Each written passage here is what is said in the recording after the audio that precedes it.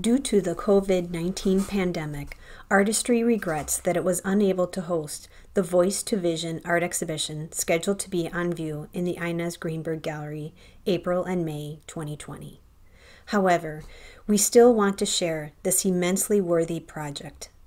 Although in this video we focus on just a fraction of the overall number of V2V artwork, we hope this format allows you to immerse yourself in the stories of these 5 survivors and the resulting art. Enjoy the exhibition.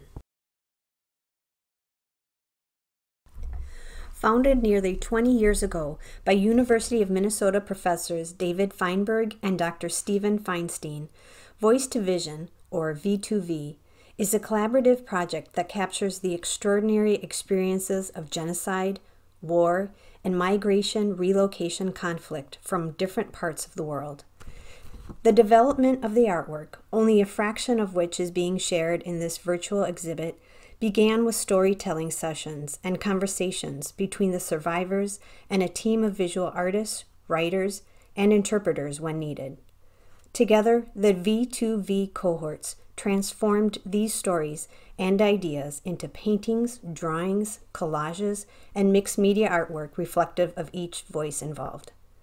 While shedding light on the horror of war, the stories and the resulting collaborations reveal the magical powers of love and humanity. Gina Kugler was 14 years old when she boarded a train with her mother and father. They were told that they were being relocated to a different ghetto. Snow fell as their journey progressed. Gina's father was familiar with the tracks, and he alerted everyone on the train car that the train was headed for the death camp in Treblinka. Panic ensued, and with their parents' blessings, the older children who could get through the small windows of the locked cars jumped off the train as it passed through the dark countryside. Kugler recalls, "I forgot to turn around and say goodbye." 13 children jumped off that train and never saw their parents again. The Mothers of Soacha, or Las Madres de Soacha, is an activist group of women from Soacha located on the outskirts of Bogota, Colombia. After their innocent children were murdered in the false positives, los falsos positivos, these mothers refused to keep silent. They formed an activist group to fight for justice against the government, despite receiving death threats from soldiers. The false positives occurred from roughly 2002 to 2010 in Colombia during the Civil War, and involved corrupt government soldiers tricking and kidnapping impoverished civilians and turning them in to increase their body count, which increased their pay. The numbers are still unknown, but it is believed that roughly 5,000 people were killed in the false positives. The Voice to Vision team members traveled to Bogota in the spring of 2018 to interview 6 of these women. Each triangle in the painting Madres de Soacha tells one of the women's stories and includes imagery they drew themselves. The triangles together form one circle to represent how their stories are forever connected. One of the mothers of Las Madres de Soacha is Luz Marina. Luz is a descendant of farmers. In the top image, she depicted a field scene, which was where her son was assassinated. On January 8, 2008, her 26-year-old son with special needs went missing. His name was Fer Leonardo Prat Bernal. Military personnel were hired for $70 to assassinate him. They asked him to follow them as an exercise, and he did. They walked for 20 hours through the mountains into another city and into a field. They took everything off of him, all his papers and documents. On January 12, 2018, he was assassinated. They put his body in between the fields, in between the corn and the tomatoes. On May 14, 2009, 6 military personnel were put on trial for forced disappearance and homicide, intention to kill, and falsifying public documents. The brown line in the drawing represents the walk of the trip to another city, a very long journey. She chose the color green because it signifies hope, and she believes as a mother she cannot lose hope to find her son. She believes she saw him once, but it wasn't quite him in a dream. She hasn't ever been to the site of the assassination, but she's going to go this year. In the bottom image, Luz Marina drew a plane. This plane represents all the trips she has taken to other countries in order to find out what happened to her son, as well as speak on behalf of the mothers of Swacha. She has been to Quito, Minneapolis, New York, Mexico, Canada, Spain, Oslo, and Cuba. The green is to represent hope in the grounds that they land in. Hope is what they are bringing.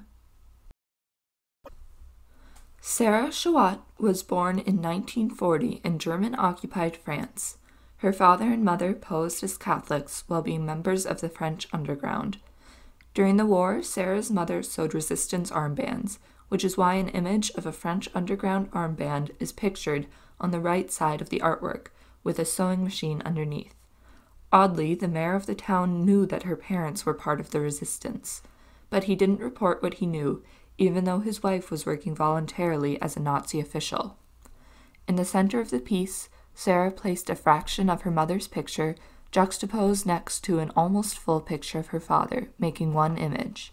Sarah felt compelled to make this artistic move because, as she says, "My father thought he was in charge, but it was really my mother in charge."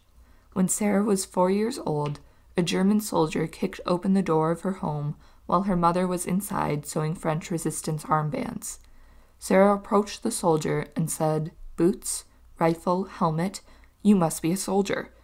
Taken with the young girl, the soldier decided not to proceed with the investigation and left. Unbeknownst to her, Sarah innocently saved her entire family from torture and death. Sarah chose the World War II German soldier figurine because its pose is exactly how she remembers the real soldier. The artwork, Cambodia, Caught Between an Alligator and a Tiger, reflects the experiences of Bu Kien Chun, who was imprisoned and forced into labor by the Khmer Rouge, the brutal organization that ruled Cambodia from 1975 to 1979. When the Vietnamese communists invaded, the Khmer Rouge retreated and abandoned Bu Kien and his fellow prisoners.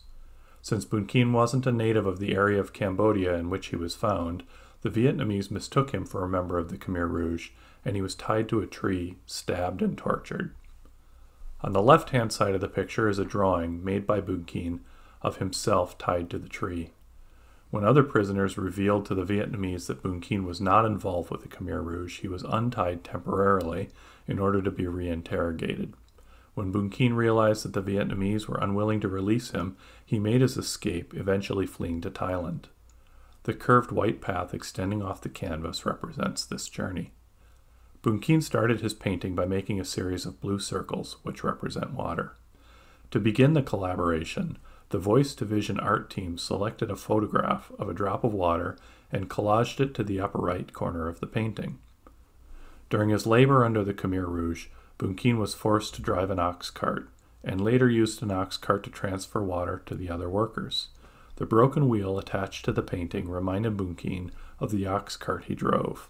Just as Bu Kien's life was broken, so was the wheel broken and damaged.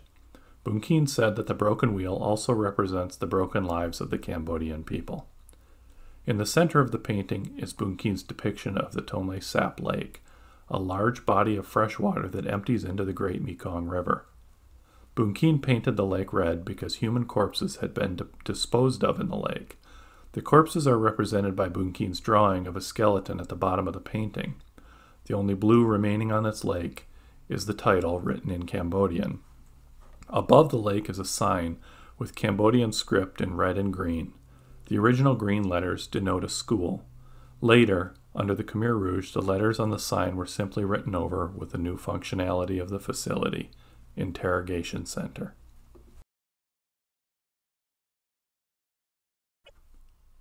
Paul Bashaw left Ethiopia in secret as a young adult during the Ethiopian Revolution because of war. He knew he was being watched and targeted, and he knew he needed to flee. He arrived at the Ethiopia border checkpoint disguised as a shepherd with a group of farmers. A guard knew he was fleeing but let him pass the checkpoint anyway. As he was traveling to Sudan, he met a farmer that told him how to avoid frontline soldiers. But Paul was still seen, and the border soldiers opened fire. It took him 45 minutes to cross into Sudan. When he arrived in Sudan, Paul was placed in detention for 2 months. After this, he stayed at a guest house for 1 month before traveling to Khartoum by himself with a plan to get into the United States. However, he was unable to get a visa from the U.S. Embassy because so many unprocessed refugees. People told him to go to the U.S. Embassy in Rome, but he was denied papers again at the Italian Embassy in Khartoum. He then met an Ethiopian man that knew the Italian ambassador, who was able to get him a 1-day, non-renewable visa for Italy. Paul immediately boarded a flight headed to Rome. Paul was 21 when he finally arrived in Rome. 2 of Paul's close friends that left Ethiopia before him coincidentally found him in Rome. They stayed together for 1 year, and then Paul left Rome for New York City. He traveled to the United States in 1979, and he kissed the ground when he arrived. Paul was sponsored by Catholic Charities through the embassy, and he was put on a flight to Pensacola to live with the family that sponsored him. Paul bonded quickly with the father of the family, but decided to move after 6 months. Throughout his entire journey, Paul said that he saw guardian angels watching over him. Currently, Paul lives in Minneapolis. He's in the process of publishing a book on the Constitution, and he's also running for the U.S. Senate.